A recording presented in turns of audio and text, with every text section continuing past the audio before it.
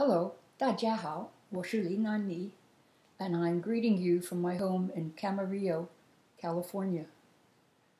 I have to say, I am really grateful to the Verbiest Institute for this opportunity to talk about my great-grandfather, Paul Splingaerd. I can't talk about him at home because at the mention of his name, the eyes start rolling because I have been talking about him incessantly since 1994.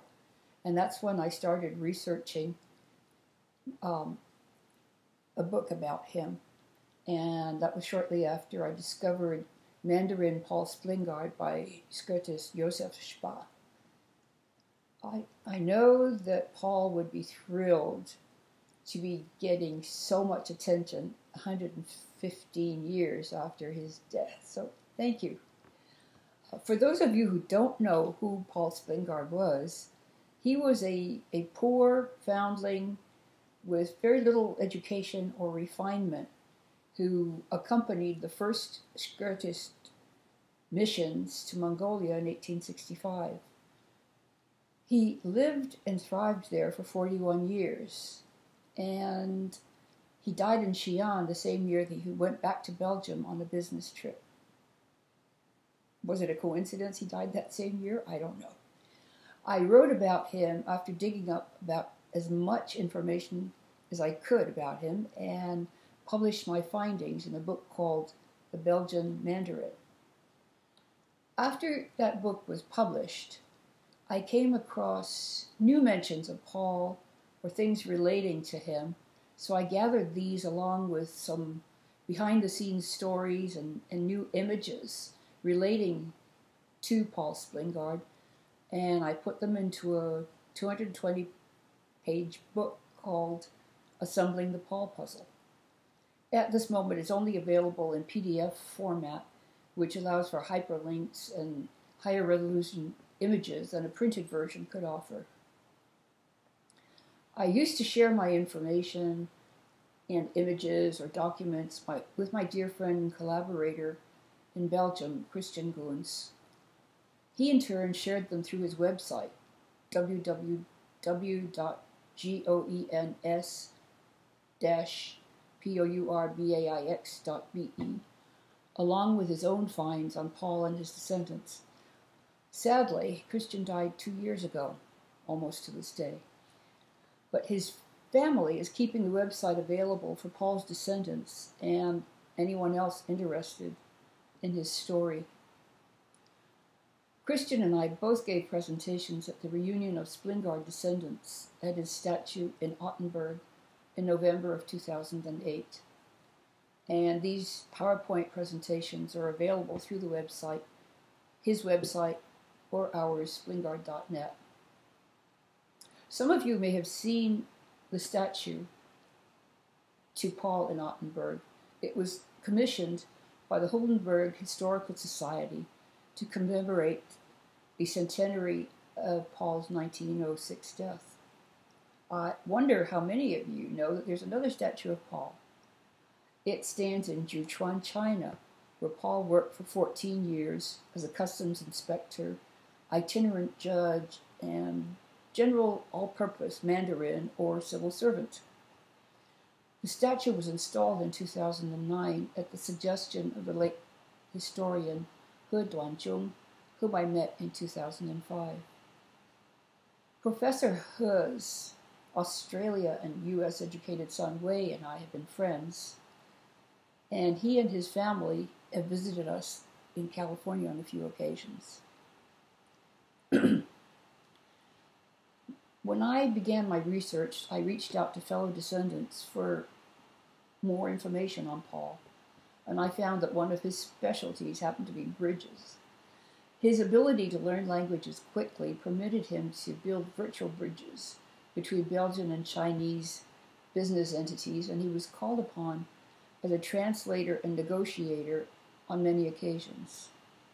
It was for his role in the negotiations between Li Hongjiang and King Leopold's representative, the Count of d'Ursel, that Paul was knighted as a Chevalier de l'Ordre de la Couronne.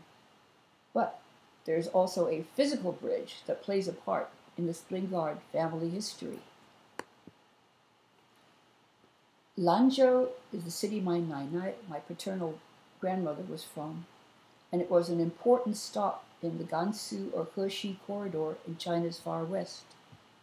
It had been used for centuries since the Middle Ages for overland trade until the eastern seaports were opened in the late 19th century.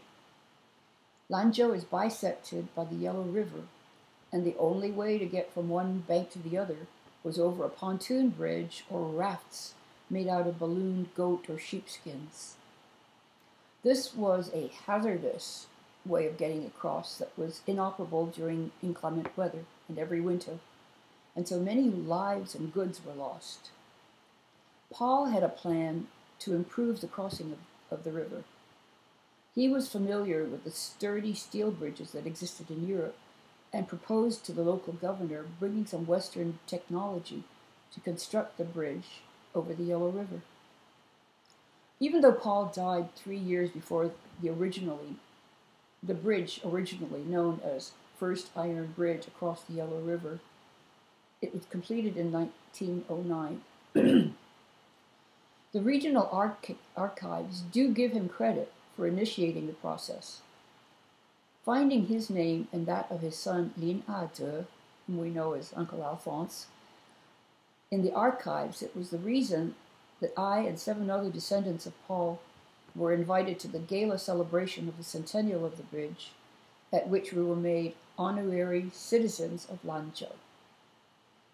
That bridge has been known since 1942 as Zhongshanqiao, or Sun Yat-sen Bridge, in his honor. This celebration would probably have gone on without any Splingaerd participation if it were not for Verbiest Institute founder Jerome Hendricks. I wrote to him in 2005 for a list of Catholic churches in China that might have a link to Paul Splingaerd.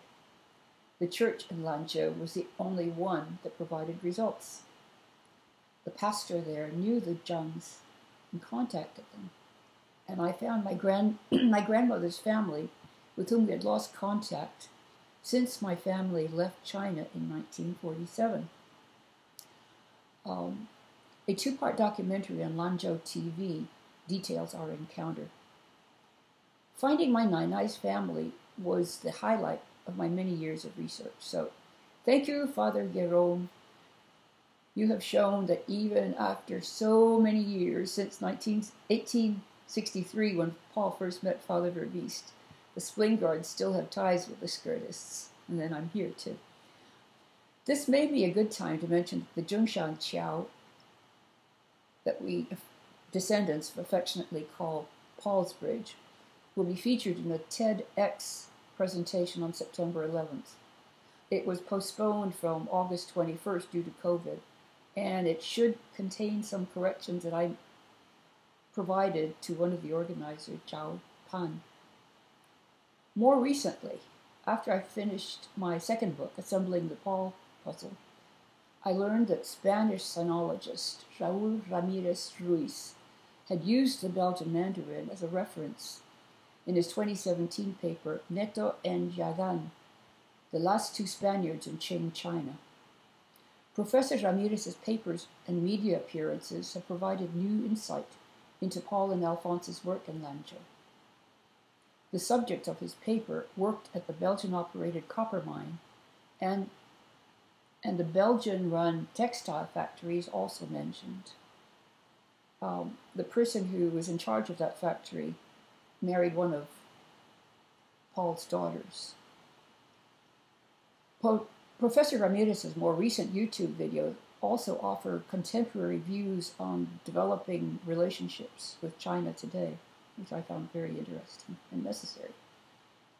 One of the noteworthy accomplishments of the little Belgian colony in Lanzhou that Paul and his son Alphonse fostered was the formation of a school of mining, technology, and language that would become Lanzhou University, or Lanzhou Daxue. That institution is considered today to be the best university in Western China.